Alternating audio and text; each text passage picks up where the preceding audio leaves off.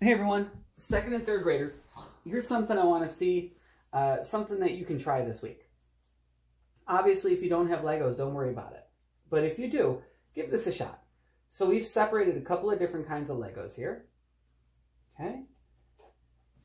And let's describe what we're doing. So here, this is going to be one measure of music, one measure of rhythm.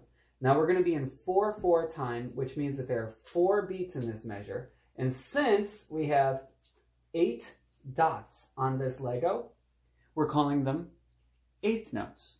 It's that easy. Each one takes up 1/8 of the measure. Okay, so this one takes up 1/8 of this Lego piece. This would be an eighth note. When you put 2 of them together, that's due day. Okay, so let's take a look at a very familiar rhythm. This is a quarter note, and it takes up 2 eighth notes, which means 1/4 of this whole piece. That's why it's called a quarter note. So we have do, do, then eighth notes, do, day, do. So our rhythm is do, do, do, day, do. That's the Let's Go Buffalo rhythm. Now, there are 2 eighth notes in a quarter note. So Jack, how many eighth notes in a quarter note? Count them. Oh. 1.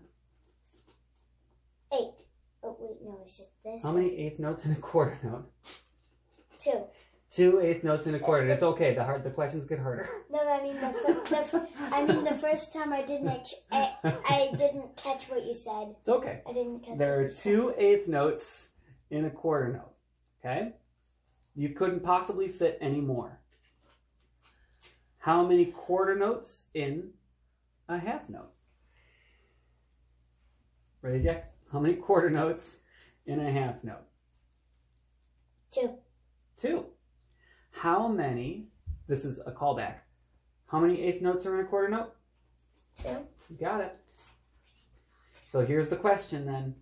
How many eighth notes in a half note? 4. 4. You got it. There are 4 eighth notes in a half note. There are 2 quarter notes in a half note. And all of those things take up half of a measure. Right? 2 quarter notes take up half a measure. 4 eighth notes take up half a measure. And 1 half note takes up half a measure. That's why they're named that. Now, how many half notes, Jack, in a whole note? 2. 2. You got it. So, 2 half notes in a whole note. And guess how much of the measure a whole note takes up? The whole thing. The whole measure. That's why it's called a whole note. So, you can put a measure together of 4 beats or 8 eighth notes using 2 half notes, We only had 1 out. using 4 quarter notes if you wanted, using, here, look at that, 4 quarter notes, using 8 eighth notes. And ready? Last question, Jack. If you had to guess, how many 16th notes would it take to fill up a whole measure? What's this 16th note? It doesn't even matter. Just take a guess. How many 16th notes would it take to fill up a whole measure? 16? You got it. What's that?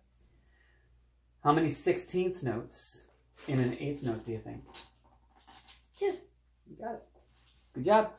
Why don't you try it this week too, second and third graders, if you have Legos at home, of course, and send me a picture of your measure. Does it go do, do, do? Or does your measure go just like our first one? That was so hilarious. Do, do, do, they do. Send me your Lego measures. I can't wait to see them.